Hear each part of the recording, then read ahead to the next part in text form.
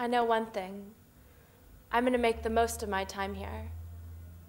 Maybe that's one good thing that comes out of having cancer. It makes you realize how precious life is. There ought to be some payoff that only people with cancer get, right?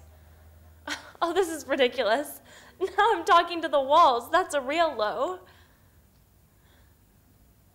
But hey, who's gonna tell?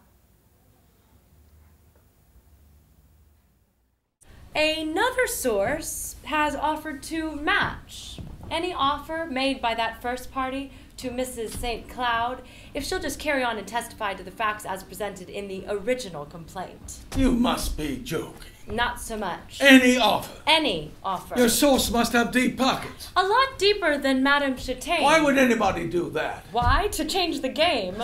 Do you know who you're dealing with here? You do not get to control this one. What are you trying to prove? We have watched the past 2 weeks as the victim and the accused have gradually changed places. The victim becoming the accused, and the accused the victim? As the truth came out. As the truth morphed into lies. Who do you think you are? You can't get away with this, you know. Oh, so now we're the perp.